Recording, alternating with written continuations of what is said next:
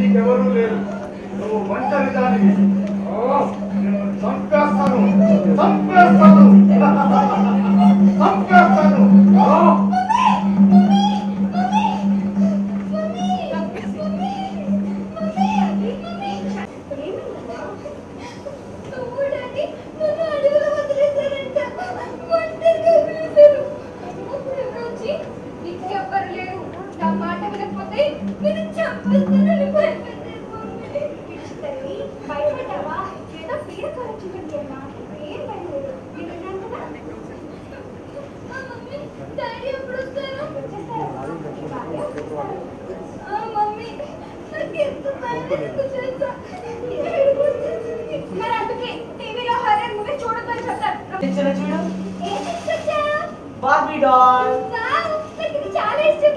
అందుకే తీసుకొచ్చానమ్మా. ఏం చేస్తున్నావు?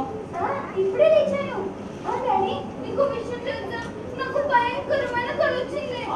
నువ్వు భయంకరమైన సినిమా చూస్తే భయంకరమైన కళ్ళే వస్తాయి. ఏ భయపడ్డావా? లక్ష్మి లక్ష్మి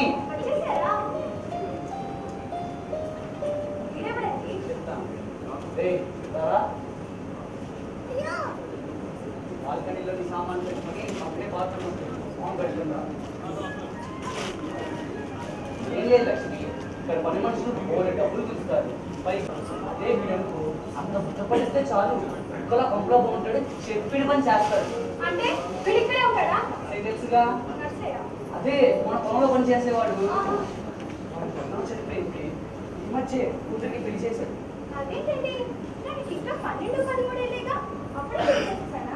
ఏదో మంచి సంబంధం వచ్చిందంట, చేతులు వేసుకుంటాడు.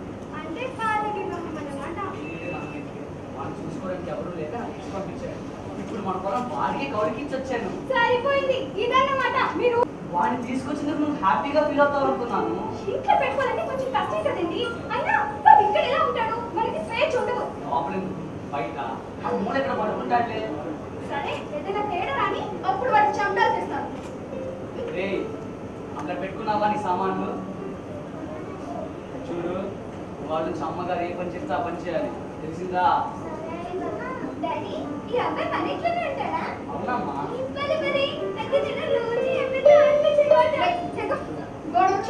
ఆడుకోవడానికి కాదు, ఇంట్లో పంచడానికి. చూడలేకున్నాను. అలా కసుకోమ్మా లక్ష్మి, కాస్త నల్లగా చెప్పు. మీరు ఊరుకోండి. పని వాళ్ళు కలిసిస్తే నెత్తి నెక్కుతారు. వాళ్ళని ఎంతలో ఉంచాలో అంతలోనే ఉంచాలి. మీ పేరేంటి? వీడి పేరు రమణ అనుకుంటా. లేదా ఇక్కడ రమణే కదా. చాలా బాగుంది. బాగుంటుంది. నువ్వు స్నానం చేయమని చెప్పానా? వెళ్ళా.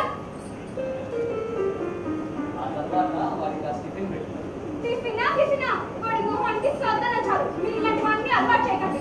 పిల్లోడు మంచోడు. మీ కళ్ళకి అందరూ మంచి వాళ్ళనే కనిపిస్తారు. టైం వచ్చినప్పుడు తెలుస్తుంది వాడు మంచితనం ఏంటో. సందీ, నీ స్కూల్ కి టైం అవుతుంది, వెళ్ళి రెడీ అవ్వు. మీరు ఫ్రెష్ చేసుకుంటాడు, కాఫీ ఇస్తాను.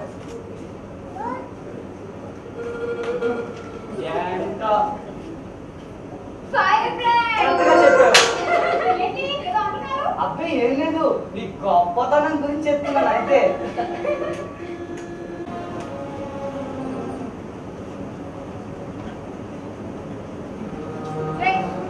ఎండ తుడడం సరిగ్గా తుడలేదా?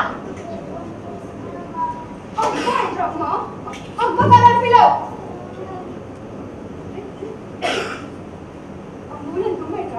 కళ్ళు కనిపించడం లేదా? తింటానికి కూర్చుంటే కంచాలు లాగుతావుగా, పంచడానికి ఏం రావు? సరిగ్గా చెయ్యి.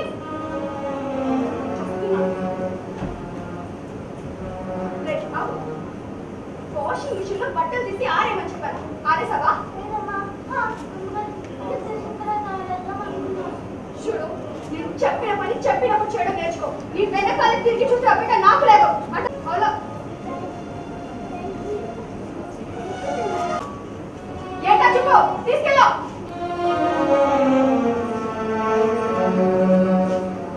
మీరేంటండి ఆఫీస్కి వెళ్తానని మళ్ళీ వెనక్కి వచ్చారు?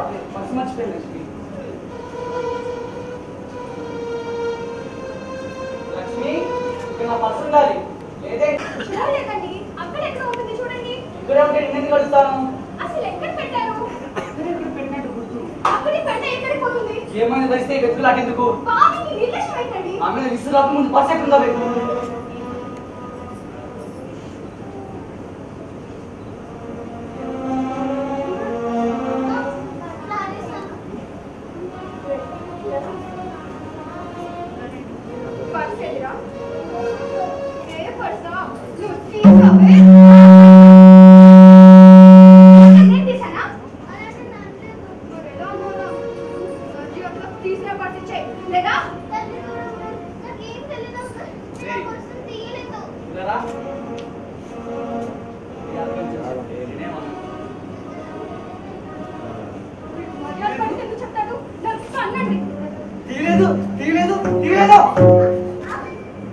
చూస్తానే పోలీసులకు కప్పు చెప్పండి, అప్పుడు నిజం కప్పుతాడు. ఏ దొంగ నొప్పుకోడరా, వాళ్ళకనే చెప్తు నువ్వు దొంగవని. పోనీలే తిండికి ఆ సమస్త పడుతున్నాను తెచ్చి ఇంట్లో పెట్టుకుంటే మా ఇంట్లో దొంగతనం చేస్తావా? చెప్పు. చూస్తానే పోలీసులకు పట్టించండి, నిజం కప్పిస్తాడు. నిజం చెప్పు, నేనేమన్నా నిజం చెప్పా, నిజం చెప్పు. పోలీసులే కరెక్టరా, జైల్లో పెట్టి పొల్లా వచ్చి నిజం చెప్పు. అదా ఒక నిమిషం సంగతి నేను చూస్తాను. అప్పట్లో బస్సు ఇవ్వలేదు, టోల్ చేస్తాను, జాగ్రత్త.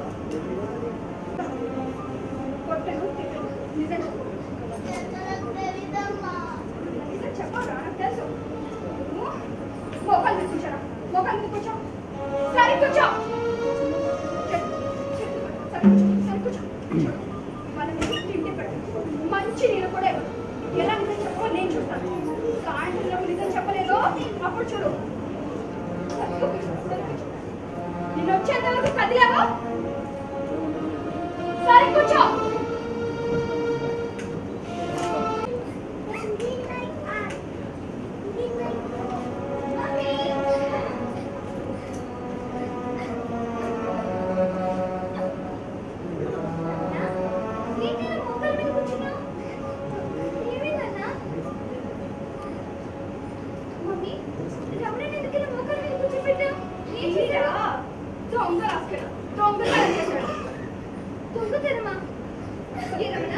దొంగతనం చేసావా? వాడు అలా అడిగితే చెప్తాడు. పొద్దు నుంచి తన్నినా చెప్పడం లేదు, తిట్టినా చెప్పడం లేదు, చివరికి పోలీసులకు అప్పగిస్తానన్నా అయినా చెప్పడం లేదు. అందుకే ఇలా మోకాలు ఇంత కూర్చోబెట్టాను. ఇంతకీ ఏం చూసానమ్మా? ఏం చేశాడా? నాన్న పట్టు కొట్టేసి చిక్కడి పెట్టాడు. వెనక పొద్దు వచ్చాడుగా చెప్పని చెప్పట్లేదు. ఒక నిమిషం ఉండు.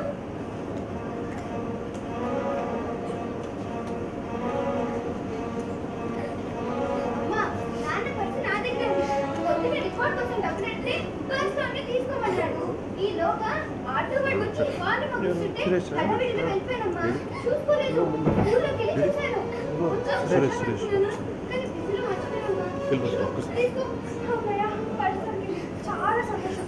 ఈ అస్సలు చెప్పట్లేవా? ఎలా చెప్పారా? ఎవరికి సరిపోదు, ఎవరికి తెలుసు? మీరే తొందర పడుకుంటారు. నాదే హడావిడిలో నేనే మర్చిపోయాను. అందుకు నీకు శిక్ష పడింది. సారీ రమణ. ఇక్కడ రావాలి.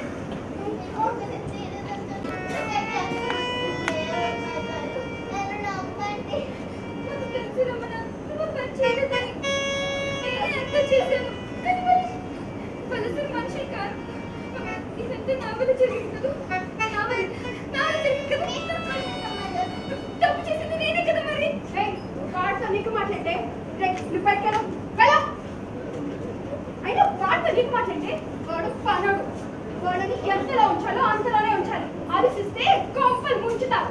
మరి మీరు చేసిన పని ఏంటమ్మా? ఎవరి బస్ తీయకపోయినా నేను తీయలేదని అందరూ చెప్తున్నా కూడా అంతేదాన్ని కొడతారా? ఏమైతే అప్పుడు పోలీసులు వచ్చి మనల్ని కొట్టారు. వాడిని అంత సపోర్ట్ చేస్తున్నావు? పాపమమ్మ, రమణ చిన్న పిల్లవాడు. రమణ తల్లి చనిపోయింది, నాన్న దూరంగా ఉంటున్నాడు. రమణ చాలా మంచివాడు. పేరెంట్స్ దగ్గర లేకపోతే పిల్లలకి ఎంత బాధ ఉంటుందో నీకే తెలుసు.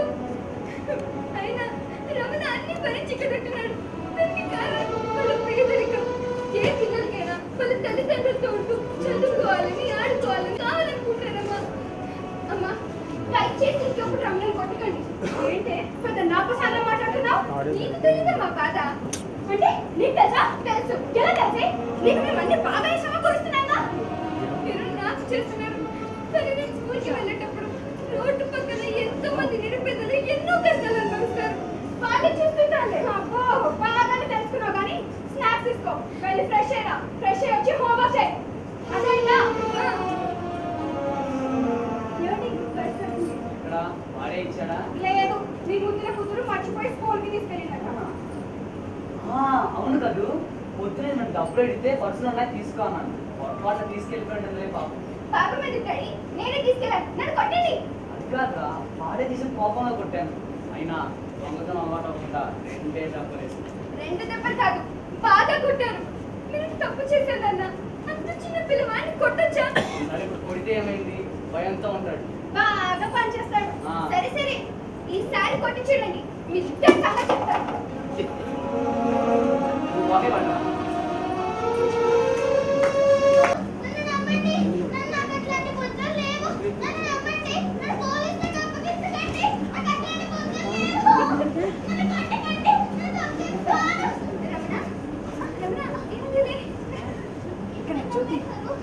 అదే నీకే ఏమైంది? ఏంటి కలిగిస్తున్నావు? అయ్యో వచ్చినట్టునే. అమ్మగా చెప్తాను. అందుకనే కదా అది వెళ్తాను.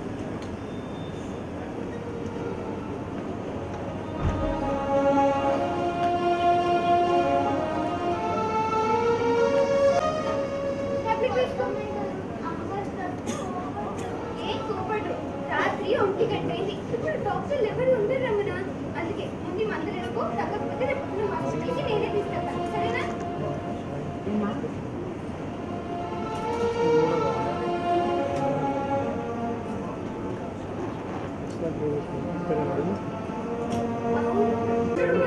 అంత దానిగా కొట్టారు. పైగా అన్నం కూడా పెట్టలేదంట. ఇది అసలు మనుషులు కాదు.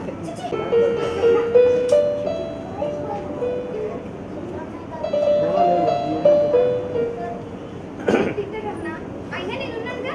నేను ఊరుకుంటాను అనుకున్నావా? నేను తెస్తుంటుంటే ముందు తిను.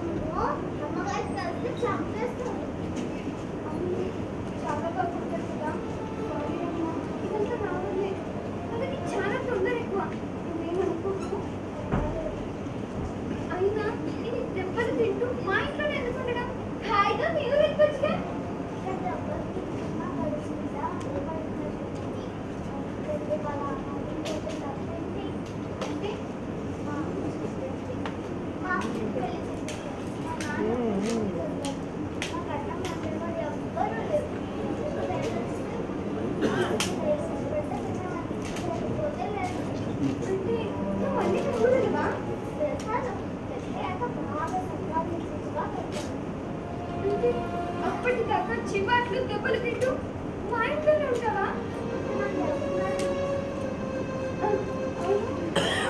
చదువుకున్నా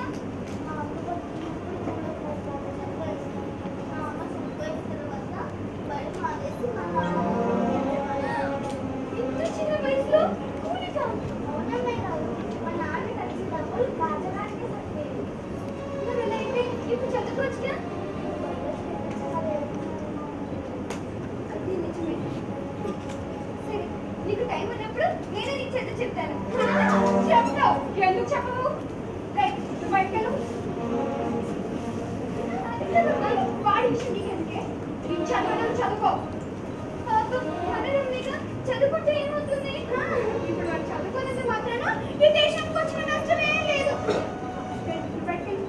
అయినా చదువుకుంటే తప్పేంట ఏంటే మాటకు మాట సమాధానం చెప్తున్నావు వాళ్ళు తిమ్మిగా ఉందా కాదు తీసేస్తాను తింటానికి దిగులేదు కానీ పెద్దకి చదువు కావాల్సిందట ఇప్పుడు నువ్వు తనని ఎందుకు పెడుతున్నా తనేం అడగలేదు చదువుకుంటాను అని నేనే అన్నాను చదువు చెప్తానులే అని అబ్బో చాలే ప్రతి దానికి పెద్ద ఆరుదలా తయారయ్యావు అయినా నేను వాళ్ళ గురించి నీకెందుకే రారా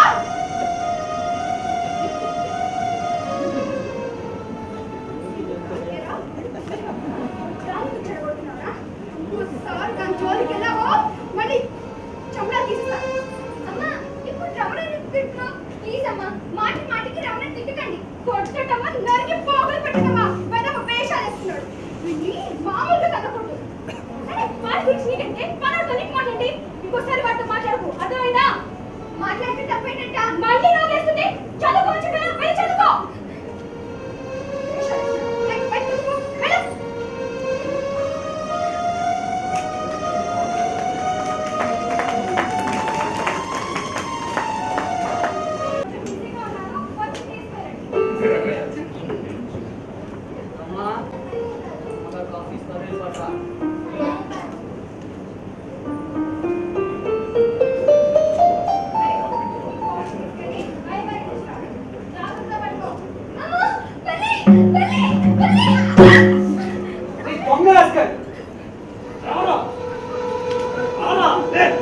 ఏంటి ఏంటో పని బంగారాన్ని కప్పాలు పట్టారా నువ్వు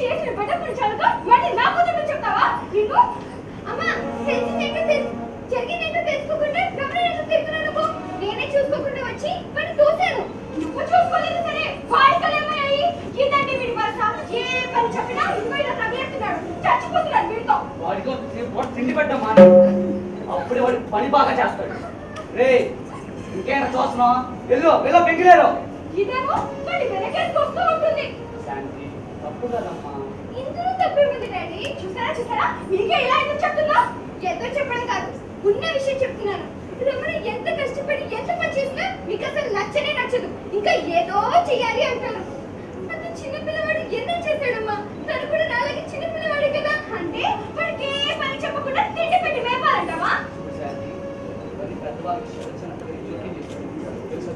అది కాదు డాడీ చదువుకోమని చెప్పానా వెళ్ళు కాఫీ పట్ట నేను అనుకుంటే నీకు కాఫీ కావాల్సిందా నేను పెట్టను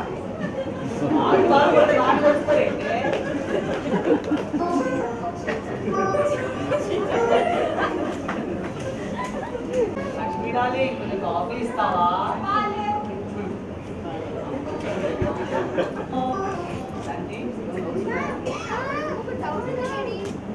చెప్తాను చూడు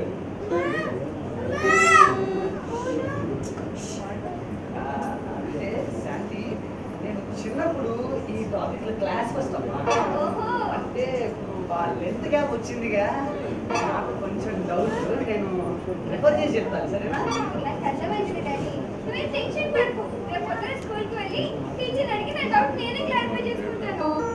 నా బంగారు తల్లి ఎంత బాగా అర్థం చేసుకున్నావు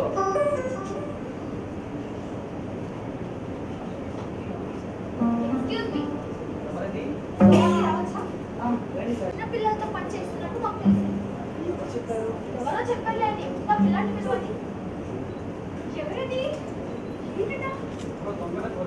కంప్లైంట్ ఇచ్చారంట దరిద్రుడు వాళ్ళ చేతులు ఇరిపోను వాళ్ళ కాలు ఇరిపోను ఇద్దరండి ముందు పిలవండి మా ఇంట్లో లాంటి వాళ్ళు ఎవరు లేరండి మీరు పిలుస్తారా మమ్మల్ని వెతుకోమంటారా అంటే మా ఇంట్లో ఒక అబ్బాయి ఉన్నాడు వాడు పన్నవాడు కాదు మా చుట్టాలు అబ్బాయి ఇక్కడ చదువుకుంటున్నాడు సార్ అబద్ధాలు చెప్పకండి ముందు పిలవండి అలాగే సార్ రమణ అన్న రమణ ముసలా రాన్న రమణ అమ్ముకుని వచ్చారు నాన్న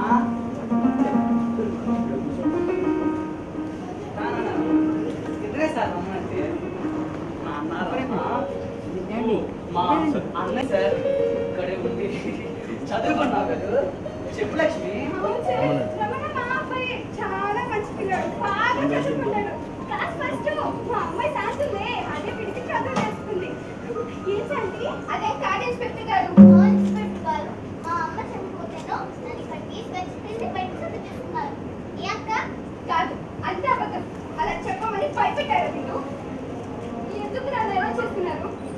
ఇన్స్పెక్టర్ గారు, రమణది మా నాన్నగారు చాలా పేదవాళ్ళు. రమణ తల్లి చనిపోయింది. మన నాన్న మా పొలం మీద పనిచేసేవాడట. వచ్చి తాగుబోతు. అందుకని మా నాన్నగారే ఇక్కడ తీసుకొచ్చి మా ఇంట్లో పనికి పెట్టాడు. అంటే ఎస్ఐ గారు అని శాంతి, నువ్వేంటి ఎస్ఐ గారికి అలా చెప్తున్నావు? రమణ పని సరిగ్గా చేయకపోతే ఏదో ఒక సాకు చెప్పి బాగా కొడుతున్నారు. చిన్న పిల్లవాడు కదా, ఎన్ని చేస్తారు చెప్పండి. చూసే వాళ్ళు ఎవరు లేని ఒంటరి వాడు. ఈ వయసులో చదువుకోవాలి, కానీ ఆర్థిక పరిస్థితి బాగాలేక చదువుకోలేకపోతున్నాడు.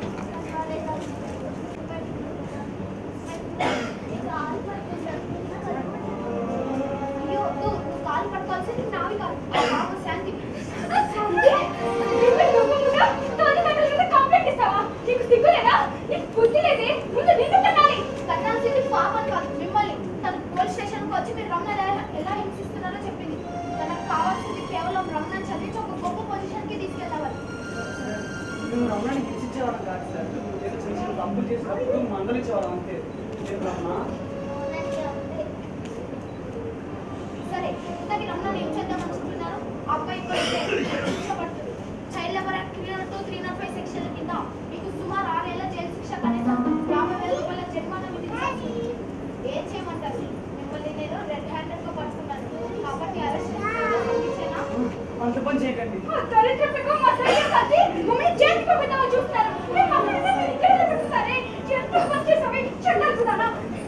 ఏంటండి నేను ఇక్కడ ఉన్న మంది తిరుగుతున్నారు?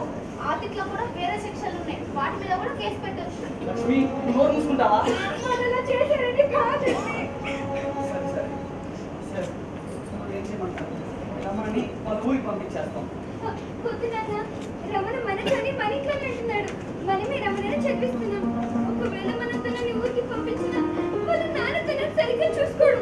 మళ్ళీ ఏదో ఒక పనిలోనే పెడతాడు. పాపం రమణ బ్రతుకు నాశనం అయిపోతుంది. నాన్న ప్లీజ్ నాన్న, అంత మాట కాదనకండి. చూసారా సార్, మీ అమ్మాయి మనసు ఎంత గొప్పదో. ఇంత చిన్న వయసులోనే ఎంత పెద్ద నిర్ణయం తీసుకుందంటే అది కేవలం మీ పెంపకం మాత్రమే. మీరు కాదంటే దాని మీద కూడా కేసు పెట్టచ్చు. నాన్న అడుగుతారేంటి? చేసినంత మీరు మీ కూతురేగా. అమ్మా ప్లీజ్ అమ్మా, నీకే ఒక కొడుకున్నాడు అనుకుని భయాన్ని పెంచుకుందామమ్మా. ప్లీజ్ అమ్మా, ఏమంటావు? నవ్వుతూ చెప్పండి. అమ్మా నువ్వు కూడా అలాగే కానీ.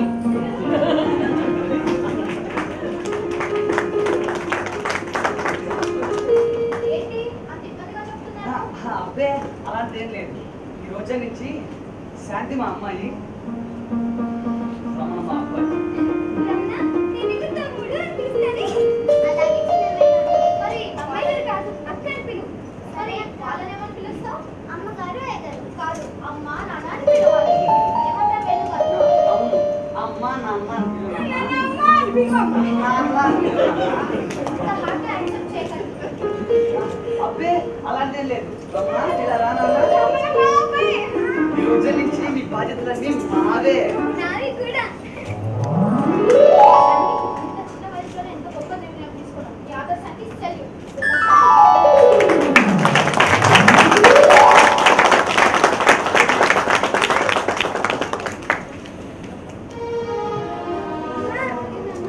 కోపం వచ్చిందా? సారీ, ఇలాంటి మంచి తల్లి చదివేందుకు గర్వంగా ఉంది. అవునా?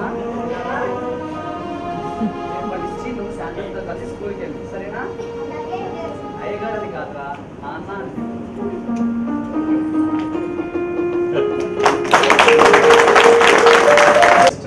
ప్రొడక్షన్గా వచ్చిందండి. మనం అనుకోకుండా ఇక్కడ మంచి అవకాశం ఉంది కదా, మన పిల్లలతో చేపిద్దామనే చిన్న ఆలోచనతోటి ఒక ప్రయత్నం చేశాం. మీ అందరి సహకారంతో, మన డబ్బింగ్ యూనియన్ సహకారంతో నేను ఈ కార్యక్రమాన్ని చేయగలిగాను. నాకు ఈ అవకాశం ఇచ్చినందుకు థ్యాంక్ యూ వెరీ మచ్. ఇందులోని పాత్రల్ని ఒకసారి పరిచయం చేస్తాను. తేజ, జ్యోతి, లక్ష్మి కెనుష,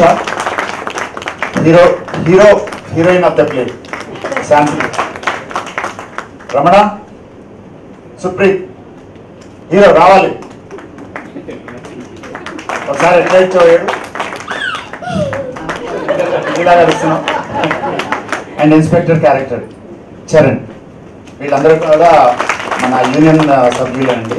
వీళ్ళ పేరెంట్స్ కూడా ఇక్కడ అంటే ఏడుకొండల గారి అమ్మాయిలు, తర్వాత కళ్యాణ్ గారి అబ్బాయి, మన రామారావు గారి అబ్బాయి అనమాట.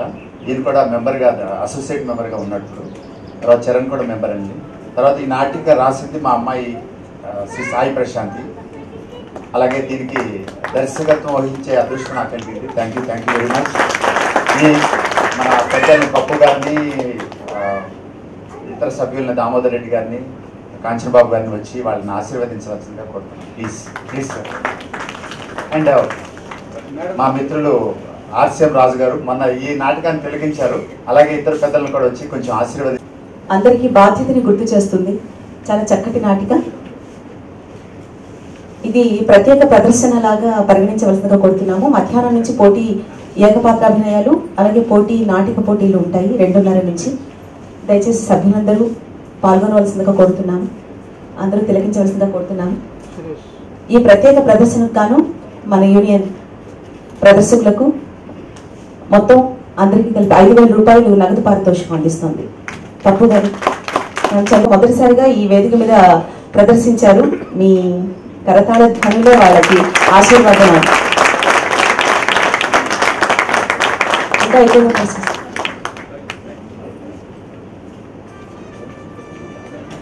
పారితోషికంగా ఇవ్వబడుతుంది. Thank you so much.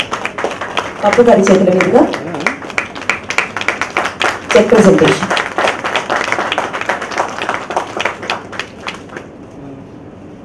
పప్పు గారిని మాట్లాడాల్సింది.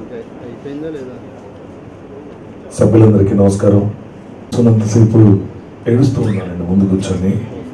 ఒళ్ళంతా జలధరించింది. నిజంగా ఏడుకొండలు గారు నిజంగానే ఇంత అద్భుతమైన పిల్లల్ని కన్నందుకు నిజంగా ప్రౌడ్ అండి ఏడుకొండలు గారు. వీళ్ళు మా సభ్యులైనందుకు, మన సభ్యులైనందుకు మీ అందరికీ చూసినందుకు చాలా గర్వంగా ఉంది. ఎందుకంటే తల్లిదండ్రులు లేకపోతే ఎలా ఉంటుందో నాకు తెలుసు. సో నేను చిన్నప్పటి నుంచి నాకు తెలుసు, ఆ పెయిన్ నాకు తెలుసు కాబట్టి నేను కూర్చొని ఏడుస్తూనే ఉన్నాను. పక్కన హరితకి చెప్తాను, చూడమ్మా ఎలా కళ్ళం నీళ్ళు వస్తున్నాయి కానీ. సో నిజంగా చాలా బాగా చేశారు. అంటే దేర్ ఇస్ నో వర్డ్స్ అమ్మ నిజంగా. బికాజ్ రేపు కాబోయే స్టార్స్ మీరు డెఫినెట్గా మన యూనియన్కి ఇలాంటి వాళ్ళు డెఫినెట్గా రేపు మన ముందు తరాలకి మీరే ఒక సూపర్ అమ్మ. సో అలాగనే మన దర్శకులు కూడా ఉన్నారు. ఇప్పుడు వారు కూడా వేదిక నుంచి వారి నాటకం గురించి వెరీ గుడ్. ఒక నిమిషం ముప్పనేని శివ గారు. వండర్ఫుల్ అమ్మా, చాలా బాగా చేశారు. నిజంగా మీరు చెప్పినట్టు హృదయాన్ని కదిలించారు. చక్కగా మీ పర్ఫార్మెన్స్తో నువ్వు బ్రహ్మాండంగా నిలబెట్టావు, అందులో డౌటే లేదు. మీరు గయ్యాలు భారీగా చాలా బాగా చేశారు. బాగున్నావు. పోలీస్ ఆఫీసర్ మంచి ఎక్స్ప్రెషన్ బాగుంది. కంగ్రాచులేషన్స్. Thank you. చాలా బాగుంది నాటిక. నేను మీ సాయి జ్యోతి గారు ఈ క్యారెక్టర్ హైలైట్ అండి ఈ నాటికలో. నాకైతే బాగా, అంటే ఈ అబ్బాయి చాలా న్యాచురల్గా చేశాడు, తను న్యాచురల్గా చేశారు, కానీ కొంచెం ఆ పరిధిని దాటి చేసింది ఆవిడ. చాలా బాగా చేశారు. కంగ్రాచులేషన్స్ అండి. అలాగే దీనికి దర్శకత్వం వచ్చిన మేక రామకృష్ణ గారు నిజంగా హ్యాట్స్ ఆఫ్ సార్. అంటే బర్నింగ్ ప్రాబ్లం దాన్ని తీసుకొని అంటే నాటికి వేయటం వేరు, కలం నీళ్ళు తెప్పించడం వేరు. నిజంగా అద్భుతం సార్. అందరికీ మరొకసారి పేరున అందరికీ నా విశేషంగా ఆశీర్వాదాలు ఇస్తున్నాను. మీరు ముందు ముందు ఎన్నో విజయాలు సాధించాలి ఇలాగా. ఓకే అమ్మా, ఆల్ ది బెస్ట్. మన డబ్బింగ్లో కూడా మన డబ్బింగ్ యూనిట్ ఎంతో పేరు తేవాలి మీరు అందరు ఇలాగా. Thanks a lot. Thanks all. Thank you sir. Director గారు యాక్చువల్గా ఆర్టిస్టుల కంటే నేను దర్శకులను ఎక్కువ ఇంపార్టెన్స్ ఆ పేజీ అంతా నిండటానికి కారణం అదే. సో ఇంకా రేపు పొద్దున వచ్చే దర్శకులు కానీ, లాస్ట్ డే వచ్చే దర్శకులు కానీ మొత్తం అంతా మనలో ఉన్న, బికాస్ డబ్బింగ్ అంటే డబ్బింగ్ ఆర్టిస్ట్ అంటే ప్రాణప్రతిష్ఠ చేసేవాళ్ళు, అది అందరికీ తెలిసింది. కానీ మనలో ఉన్న డిఫరెంట్ సో మెనీ యాంగిల్స్ వాళ్ళకి తెలియదు. ఒక నటులు కానీ, ఒక నటుడిగా కానీ, ఒక దర్శకత్వంలో కానీ, ఆల్ ది నాల్ యాక్సెప్ట్ 24 ఈ నాటకోత్సవాలు దానికి సహకరిస్తున్న ప్రతి ఒక్కరికి మరి ఒకసారి థ్యాంక్స్ చెప్పుకుంటున్నాను. Thank you sir. క్షమించాలి, ఇది నాటికం తెలిగించినందుకు మరొకసారి కృతజ్ఞతలు. సురభి శ్రీనాథ్ గారిని ఎక్కువ నాటికలకి మ్యూజిక్ అందిస్తున్నారు, అట్లా కబలిస్ట్ కూడా అనమాట.